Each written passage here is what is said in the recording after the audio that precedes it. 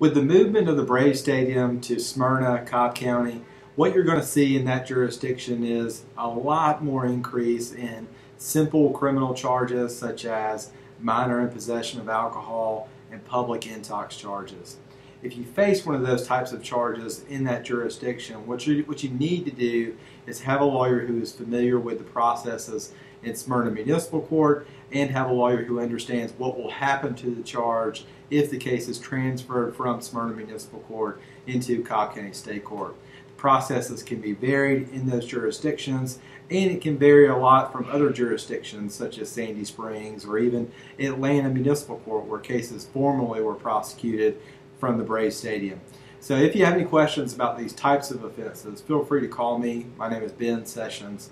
My office number is 470-225-7710. Again, 470-225-7710. Thank you.